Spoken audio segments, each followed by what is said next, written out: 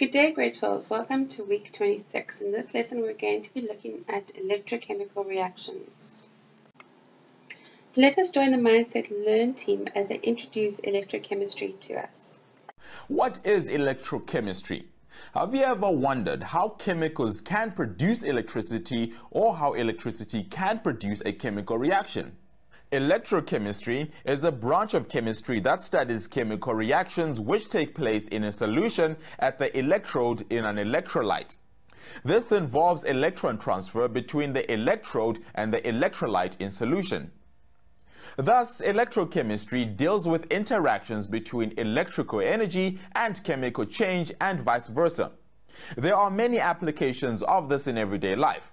Batteries, for example, transform chemical energy into electrical energy. A spontaneous chemical reaction in a cell generates an electric current, and a torch is able to provide us with light. Or electrical energy can be transformed into chemical energy. Here is a safety pin that is connected to an electric source in a copper solution. Look at how the safety pin changes color.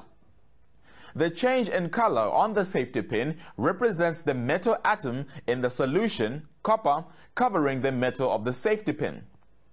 After some time, the solution would eventually lose its entire blue color, and we will have copper-plated safety pins. This process is called electrolysis, and it is just another example of the applications of electrochemistry. Electrochemical processes are redox reactions in which electrons are transferred between substances. To help us understand the concept of electrochemistry, we will join Simbulelo and Nombulelo to show us the links between electricity and chemistry. And so we will explore the links between electricity and chemistry, and by doing this, introduce you to electrochemistry. Electrochemistry involves two types of processes.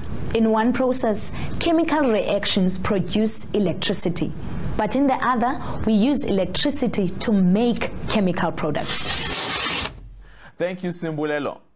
We can see the link between electricity and chemistry, and now we also remember all the terminology of redox reactions. In the examples of electrochemical reactions, we saw that in batteries, a redox reaction takes place which causes a potential difference and a flow of current in a circuit. And in another scenario, a potential difference causes a redox reaction to take place, such as in the electrolysis of copper sulfate. From this, we can say that an electrochemical reaction is a chemical reaction that produces a potential difference and therefore a flow of electrical current. Or an electrochemical reaction takes place when a chemical reaction is caused by an external potential difference.